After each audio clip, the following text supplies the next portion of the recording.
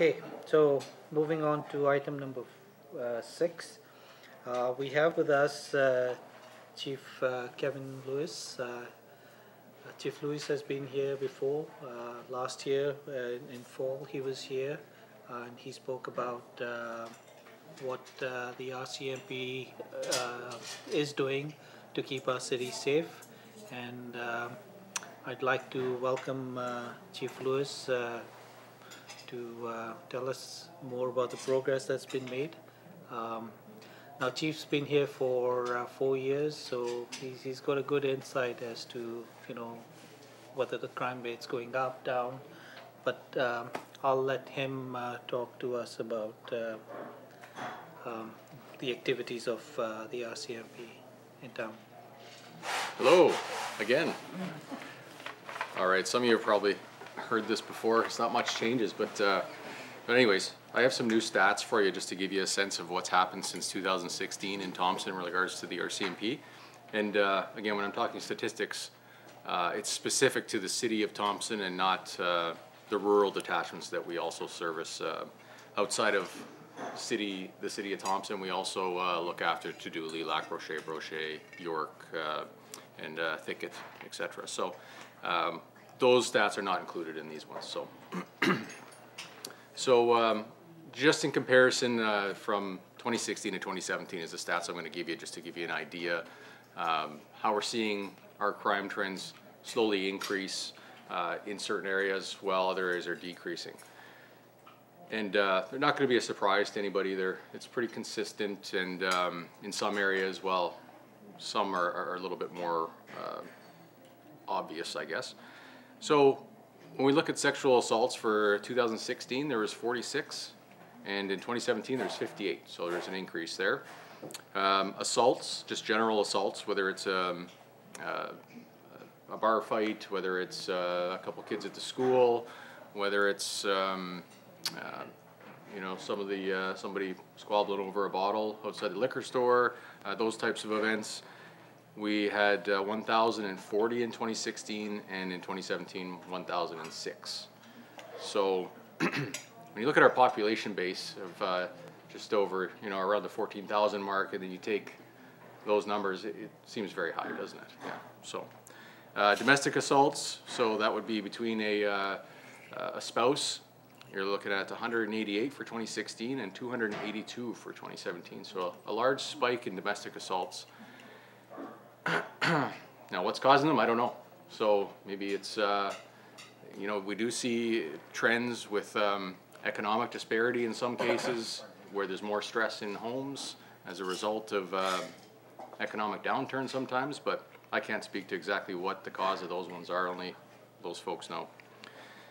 Theft.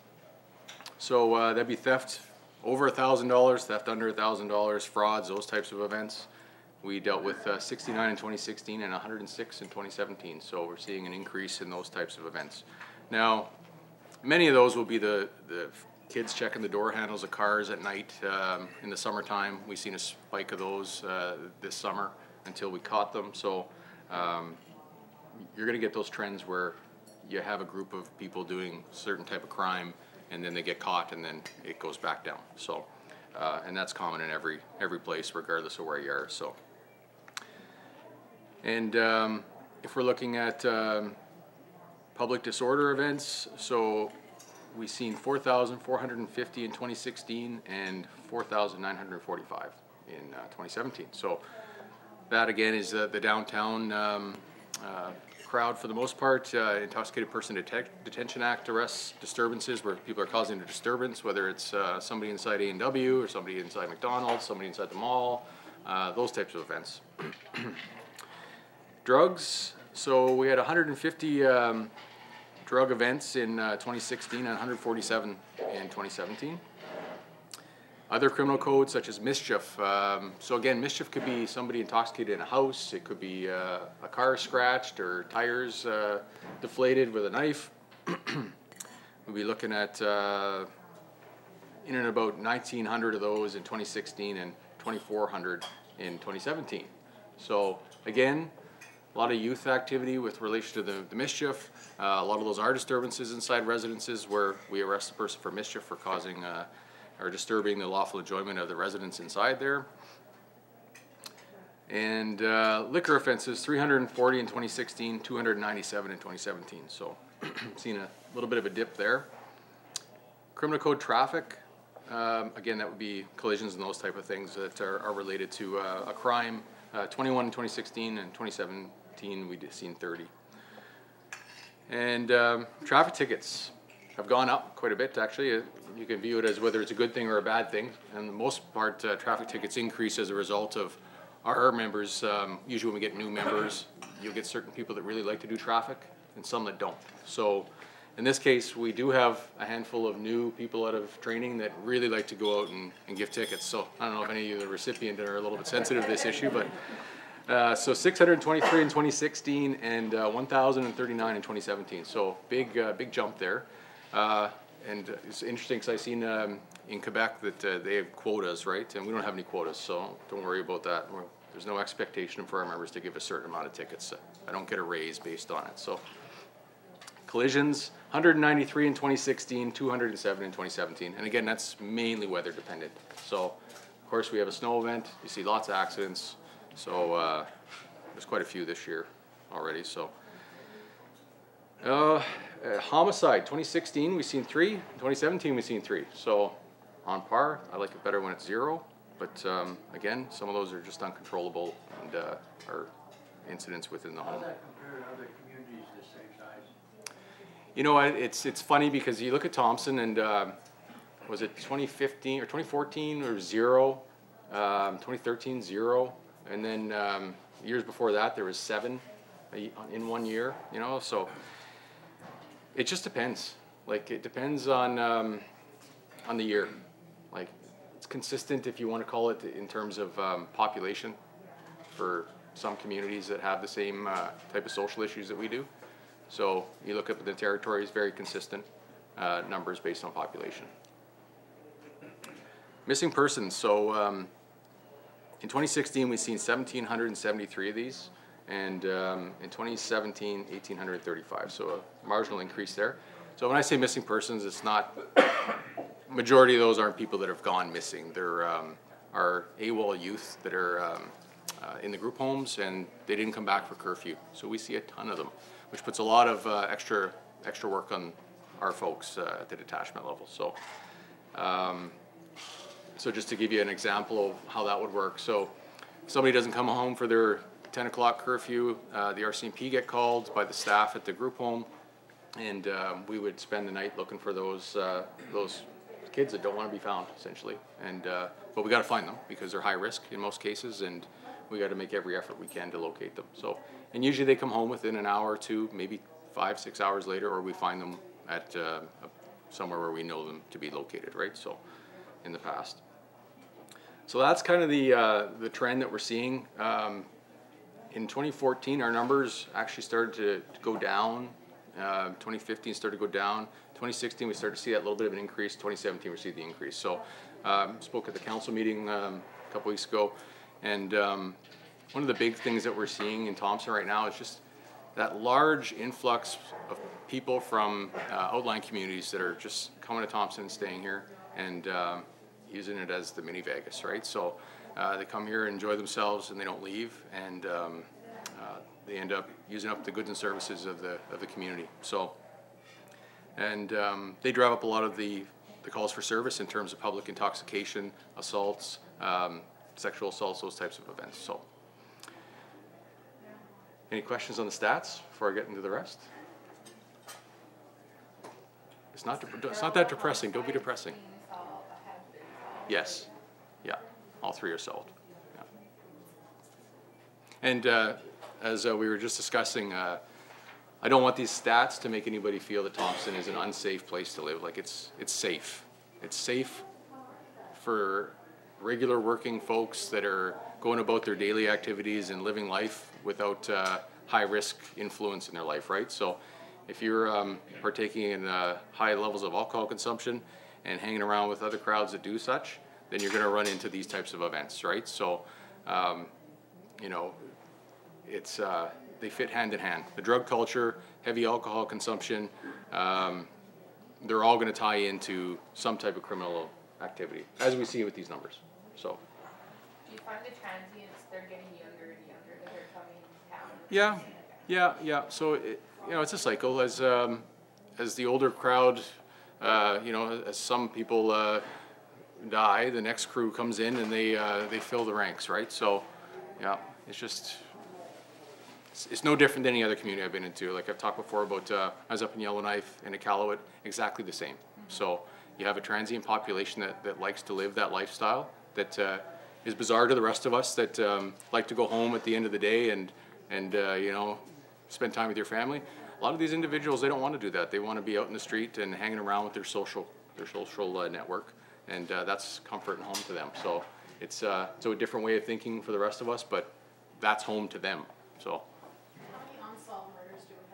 Oof, that is a good question. There's probably, I think at the top of my head, 3 going back to like within the last 15, 20 years. So. Going back all the way to Carrie Brown. Yeah. I can think of 3, and there could be more. So. Yeah. These stats, sorry. And Bernie Carlson. Yeah. So those are the 3? That's the 3 that I can think of right now. Yeah. Do these stats take into account the community officers that assist the RCMP? You bet. These are all combined? Yeah, you bet. So when the CSOs, so we have community safety officers, which are a great help to us because they take a lot of the extra work off our hands for dealing with, in specific, the downtown core. So if we, rather than the RCMP getting the calls, in most cases that there's somebody passed out in the bathroom at the mall or something like that, the CSOs just get those calls now. So 90% of the time, which saves us from having to go down to the mall, deal with that person, process the prisoner, possibly bring them to the hospital, that type of thing. So you're looking at a savings of half an hour, 40 minutes for 2 members to go do that, versus having the CSOs do it. So it's a great resource for us as the RCMP to have the CSOs. So kudos to them for taking that load off of us for the most part. But those numbers are captured because what happens is when the CSOs bring a prisoner into our cells, that chalks up as a prisoner for us, and we have to enter into our system, so it is a disturbance call. So everyone they pick up gets logged in as one of our calls for service. So there's not a separate number. All part of our stats, yeah. So it's good because it captures an accurate reflection of what's happening in the community, and there's not 2 different entities of I guess stat keeping that's not being portrayed, right? So. Have you guys ever thought about, because Winnipeg has the bear plan patrol, have you guys ever thought about doing something like that? Well, I know we used to have an individual that used to do that on his own, and I think he still does that to some degree, and then we have the COPP that does a little bit here and there. So again, it's not so much up to the RCMP to establish that. It would be a community venture that somebody wants to take that on. So. It is, yeah. Not related to the Winnipeg Police Service or anybody else. It's a private organization. Anything else on that? Stats? And everyone gets depressed when I talk stats. It's not bad. It's not that bad. So, a couple other things I'll just talk about quick is so Project Detox. I don't know if some of you guys might have heard about it, but so what we came up with about a year ago now is Project Detox, where we have a lot of our, we'll call them our problem folks from the downtown in particular that are frequenting businesses and being a nuisance in general, not really being a customer, but they're being a nuisance, and or that we come in contact with on a regular basis.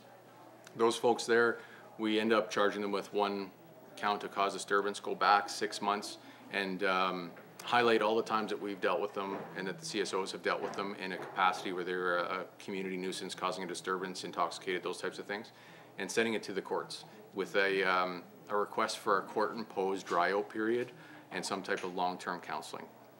So that's the intention of our Project Detox, is to try to get these folks back on their feet, and as well as helping the community by getting rid of the visible nuisance that's out there, and helping out the businesses to some degree with not having this person visit them on a regular basis. So, so we're waiting to kind of see how that's going to pan out long term. what the benefits are of that and maybe what some of the cons are of that. But as a policing agency, I hate to see us just picking up an individual and then in 8 hours, here you go, back out again, and we'll see you in 3 hours, right? So we want to do something that's got a little bit more substantial effort put into it, where it's, you know, we involve the courts, we involve some of the other agencies that can do some counseling and things like that, so that we're not just creating a revolving door and being part of the problem. We want to be part of a solution, right? So anyways, we'll see how it pans out long term, but and only time will tell. So that's Project Detox. And I know one of the big topics that we don't know a heck of a lot about right now is the cannabis legalization, just because it's coming so quick. The government is still, federal government is still working on amending the criminal code to determine you know, what the intoxication levels are going to be for impaired driving. And so there's going to be all kinds of legislation changes in there, which are actually going to be very beneficial for us as law enforcement, for dealing with impaired driving, for you know, cannabis-related, cocaine-related driving offenses. So right now we have a limited scope to deal with, but that'll help us broaden it and be much more effective in dealing with individuals. How do you tell if someone's under the influence of cannabis? I mean, it's obvious with alcohol and you have the breathalyzer, Yeah. the way to prove it, but how do you prove someone? Because it's a huge concern once it You bet. becomes legal, and there's going to be a lot of people driving. How do you determine whether they're under the influence and make it stick, per se? Yeah, so what's going to happen is, so just like we have a roadside screening device for alcohol, there's going to be one for cannabis. So it'll be, right now there's 2 models that are being tested, and they have to be regulated within the criminal code too, so it has to be gazetted and authorized to be used across Canada. So it's a little bit of a process and it's quite expensive. So they're doing their testing on it to make sure that they're getting the right one if they're going to spend all the money on it. And so they're looking at, it's going to be able to tell you if somebody has a certain amount of cannabis in their system. And it'll be like an oral swab type thing. So right now that's the idea.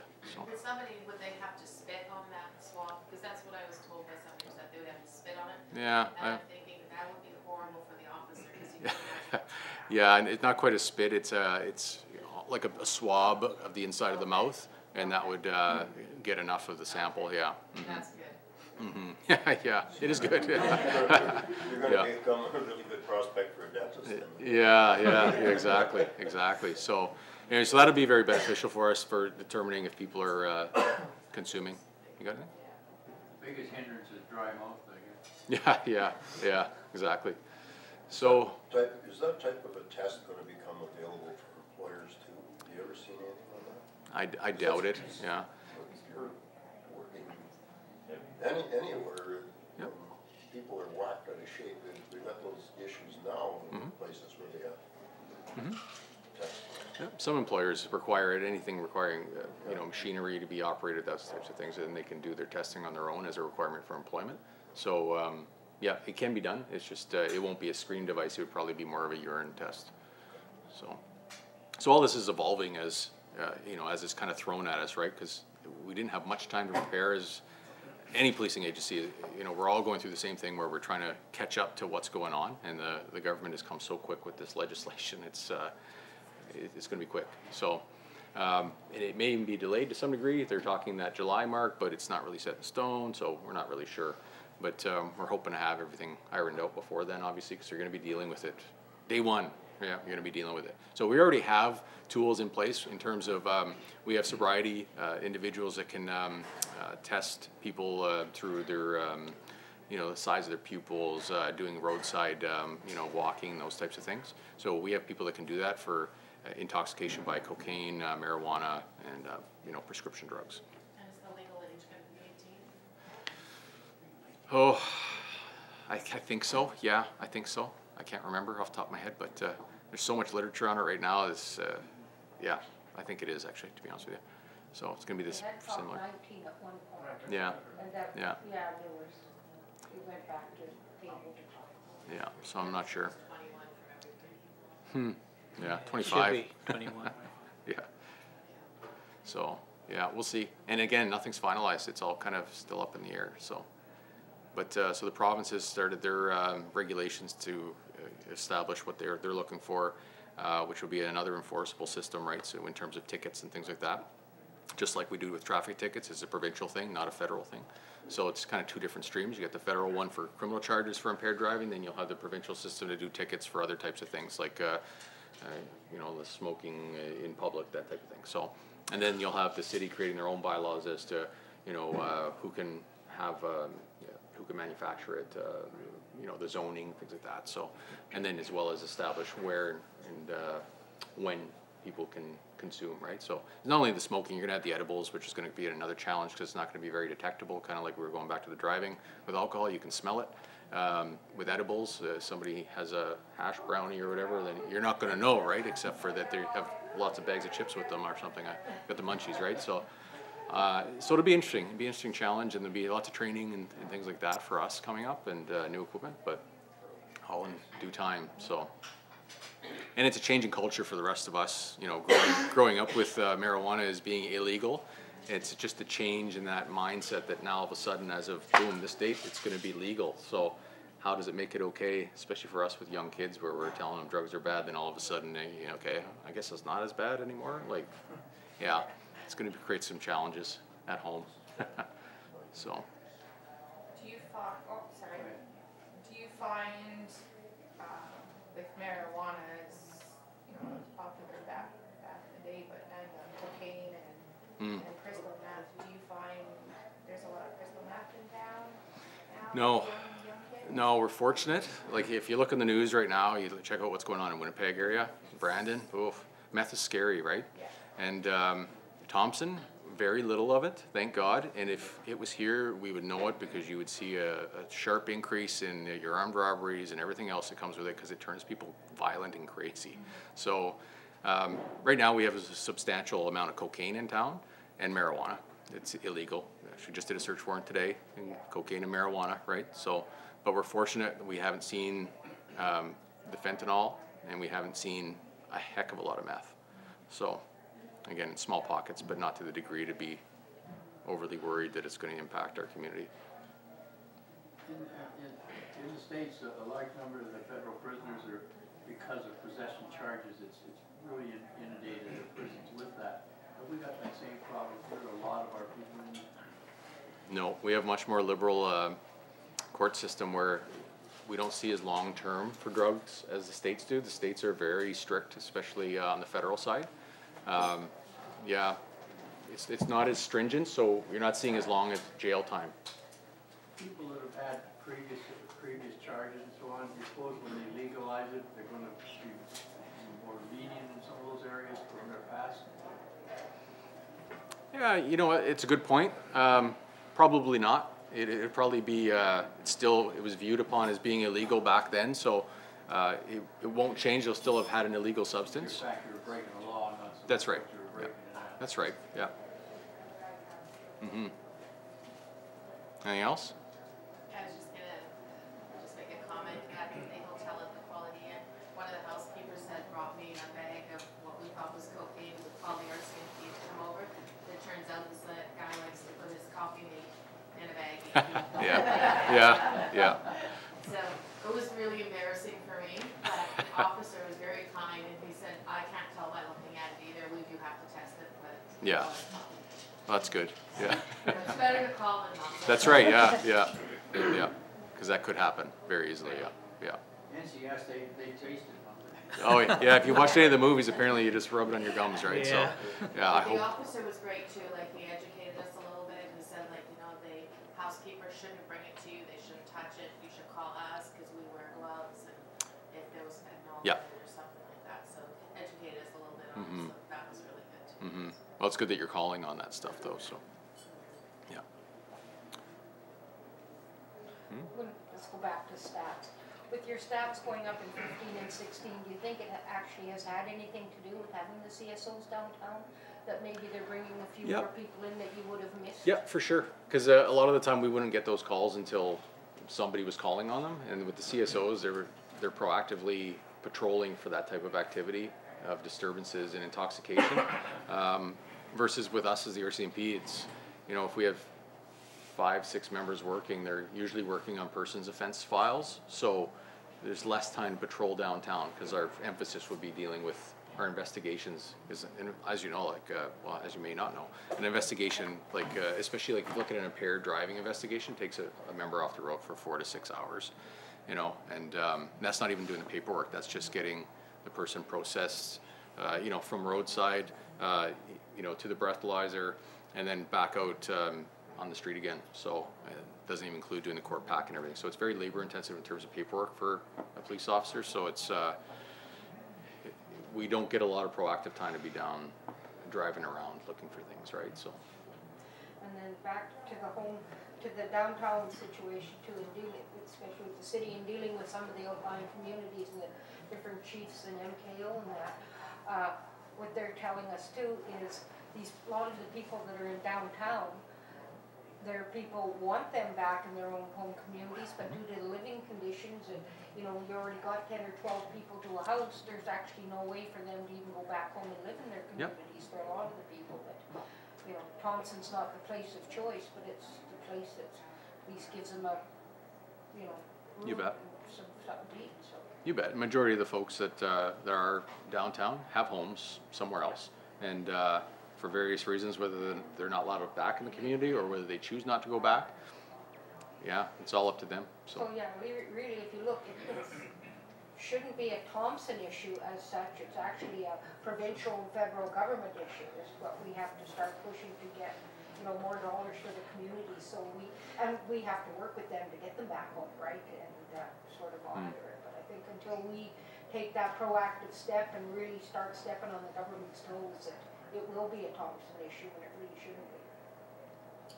Something kind of related. So you got like bad guys, but we have no jail. Like, how are you guys working on trying to get a jail up here? I know it has been attempted. I imagine Colleen could probably speak to this a little bit better, but yeah. We've been working our 4-year term. We've been working with the government the whole time. Just because the paw is so close, the sheriffs run them back and forth, and then down to Winnipeg at some time. So, yeah, why Thompson doesn't have one, I don't know. Like with all the outlying communities, Yeah. it's just It's I agree. definitely being worked on, but Yeah.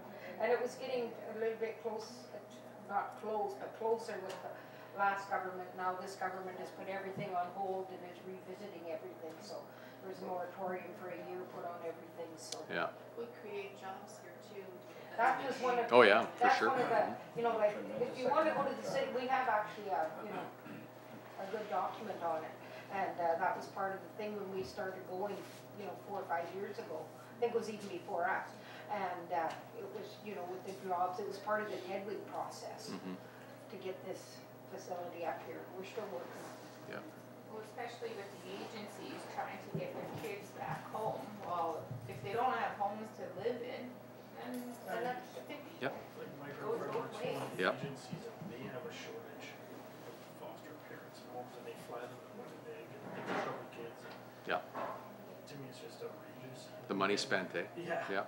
Yeah, there's so much money wasted on people. My daughter was driving for one of the agencies, and I can't believe the amount of money wasted. Mm-hmm. And it never puts the families back together properly, you know, by the time they're apart for that long, you know, causes And more trouble. visiting too, instead of going to what it takes to visit the family in rooms and you visiting here, Dennis said, coming to Thompson, visiting and then That's right. going back to your community. Mm-hmm. It's such a tremendous economic driver. It is. Having an institution in the community. I mean, a lot of people might say, yeah, but we don't want, like, 'cause I mean, let's face it, if someone's incarcerated, his or her family, probably his family, they're gonna move here because they're close to their spouse.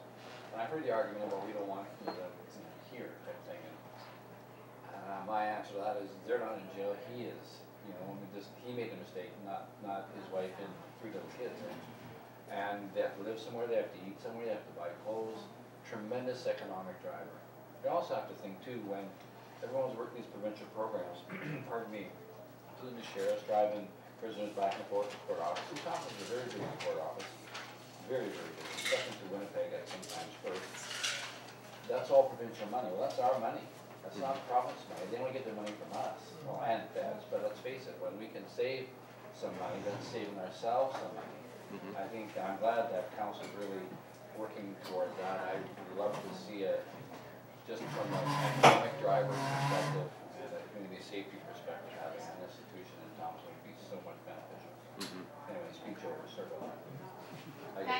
one thing. bandwagon with that one. The RCMP Facebook page, Pam was just mentioning if I was on it, I really love that page because we get to learn a lot of what's going on, and RCMP have a really great sense of humor about some of the things that they put on there, and Yeah. they're interacting with the public, Yeah. and I think that's really helpful. Oh, good, good, good. Yeah, especially Yeah. the most wanted. Yeah, it's entertaining, isn't it? Yeah. Yeah. Yeah, that's managed from our folks out of Winnipeg. And I had sent them a private message, it's a little bit embarrassing, but I'm sure a lot of you heard about the car up on the Tim Hortons drive, the impaired driver. Well, that was my vehicle, but it was not, I did not give that person permission, it was stolen from me. And that wasn't mentioned in the article, and it was going around Facebook, and it had, I can't remember how many shares, but it was crazy amount of shares. Yeah. And my It's your son vehicle. had driven that vehicle for 3 years, and he's the same age as the person that stole my vehicle, and I didn't want people thinking that was my son. Yeah, Just a picture of the vehicle. So I private messaged the RCMP through Facebook, through that group, and they responded immediately to me and said, sorry, we'll edit the story, and they did, and that was great. That's good. Yeah. Yeah. Yeah. It is handy. It's an entertaining spot to look to every now and then. Yeah. Well, especially when you got missing youth, you Yep. know, because they're located Mm-hmm. in the next couple of days or even that day, so. Yeah, because it was my car, I was, not wanting that story shared, and then my cousin in Toronto shared the story, and I'm like, oh, that was being shared everywhere. Yeah. Power of social media. Yeah. Mm-hmm. Yeah. Social media is good bread. Yeah. Any other questions? With the winter games coming and with the influx of people we have coming into the city, are you going to have more staff on the street? Yeah, we've taken some steps to have additional resources in place. Now, again, we're anticipating that it's going to be families for the most part, so we're not expecting to see a drive in crime or anything like that. It's going to be more of a, there's going to be lots of people in town, so you're going to see more, probably more people calling about things that, if you're living in Brandon, you may call to say that there's somebody having a nap in the snowbank that you normally may not have seen, like those types of things. But yeah, I don't think there's going to be a big driving crime. It'd just be more traffic, more people, businesses will be busier, that type of thing. So. Okay.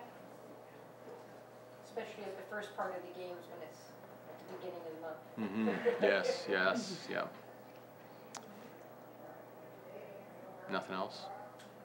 I've bored you guys to tears. It's good. I think there's No lots problem. of questions. Yeah, thank you very much, Kevin. Stats always worry us, but I think we have to take everything into perspective. We were just having that conversation that I've been here 22 years. I feel that this is the safest place ever, but then the stats come up and they come bite me and what I'm saying to other people. But like Chief Lewis says, that we have to take everything in perspective, and that's the sort of attitude that we have to portray to visitors as well. That it's only a core group of people that these stats come from, and it's not widespread. Yeah, and like we said last time. I'm sure the press and all social media outlets, they can project a positive image of Thompson to the rest of the world. With that, I'd like to thank Chief Lewis. Yeah, no problem. Thank you.